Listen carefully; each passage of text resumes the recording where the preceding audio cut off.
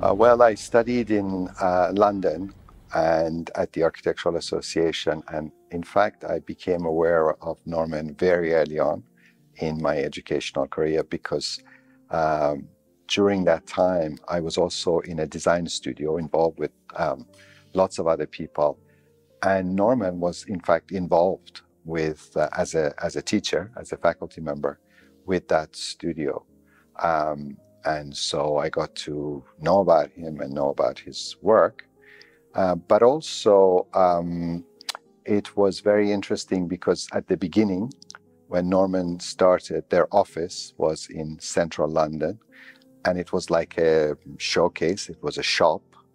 in a way on the street, and you could see inside the office. For us as a young students, it was a very exciting thing to basically see into the office and see the models and see all the work that was being prepared and being presented. So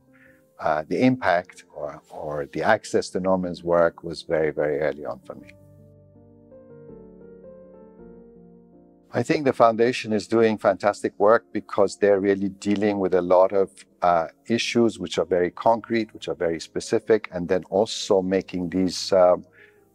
contributions in a way accessible to a large group of people. In the years to come, probably, the diversity of the geography of the foundation is going to be something very exciting to look forward to, because obviously as the foundation begins to have more resources and more capacity, the question is,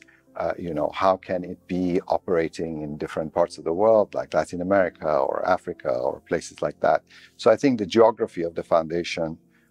would be a very exciting opportunity in the coming years.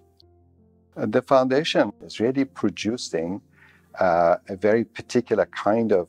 work and providing a lot of opportunities for research, which is complementary to what happens within an academic environment, within academic institutions. But I think that the advantage of the foundation is that it's able to focus on a very specific set of opportunities and to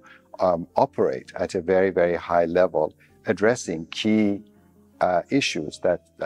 face the built environment. And I think that that's really an incredible thing to be able to provide these opportunities, especially when it also opens its doors to young scholars and people who will really make an impact on the world of in the world of design and on society